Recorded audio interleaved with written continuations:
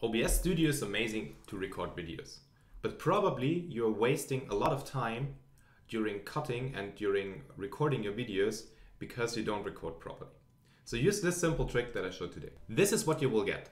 By pressing a single hotkey, you will get two different files, one that is called screen and one that is called webcam.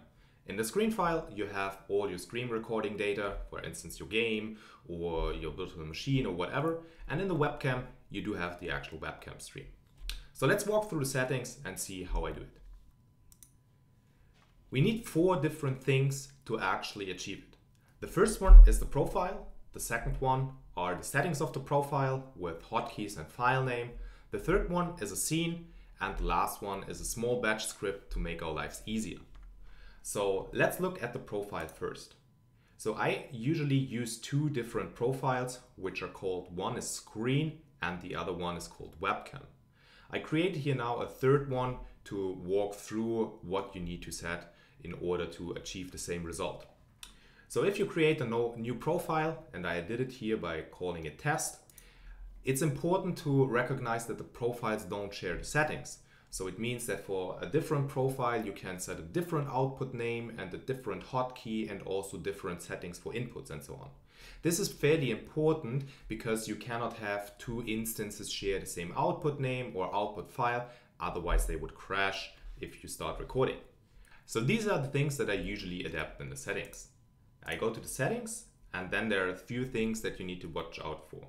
The first one probably is the quality of your file. So this is the recording quality where same as stream is probably not what you want. I usually use this one, has some large file size, but at least the video quality is decent.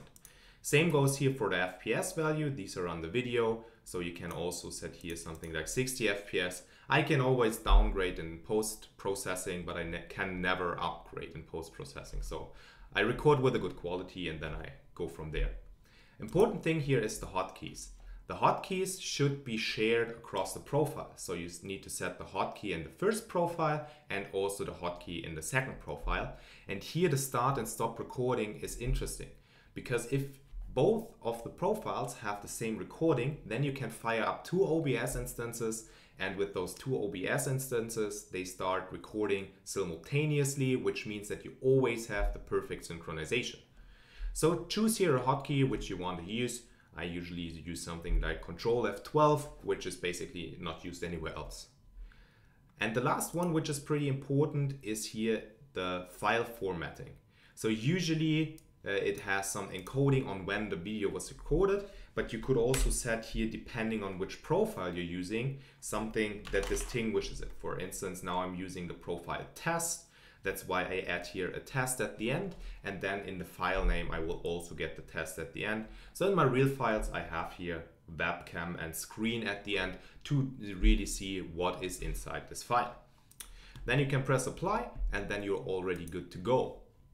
The important thing after that is that you also create different scenes. So you can have a scene collection, and in the scene collection you usually have different scenes. And I usually have here the scenes webcam and the scenes screen. So in the screen, you record your whatever you want to record from the screen, like your game window. So for instance, your desktop, or you could put a game window inside. And usually I also have a small taskbar, which is basically hiding all of the programs that I'm currently opening, because nobody should be interested in that, right? And in the webcam stream, I usually record here the cam. It's black right now because I'm already recording in already a third instance. But you should basically only add your webcam inside this scene, because later on you can then combine the scenes. Then to make life a little bit easier, because now you need to have basically 2 OBS instances fired up, we can add a small batch file. And the interesting thing here inside the batch file is that it's starting OBS with some pre-configured scenes. So for instance, I'm starting OBS here once in the first line with the webcam profile and the scene webcam. This means that I will have the scene webcam, which is only including my webcam, and I save the data of this scene later on with the hotkey that I set, with the quality settings that I set, and the file name that I set inside whatever output folder I have selected. The same one goes for the second one. Here I have just the screen profile and the screen scene, and I choose this minus multi because using that you don't get this message that OBS is trying to start with a second instance, and I don't want to get annoyed by this message every single time. So that's basically it. You can find also these commands in the description of the video below, so just paste them into a .bat file and then you're basically ready to go. The only thing that you now need to do is to double click your bat file. It will fire up 2 instances. In this time I now have 5 instances open here because I'm already recording, but it will fire up these instances, and then the only thing that you need to do is press your hotkey that you have selected and you're good to go, and you can start recording, and later in post-processing you can post-process all that you want. So if this was helpful to you, please leave a like and enjoy whatever you want to record.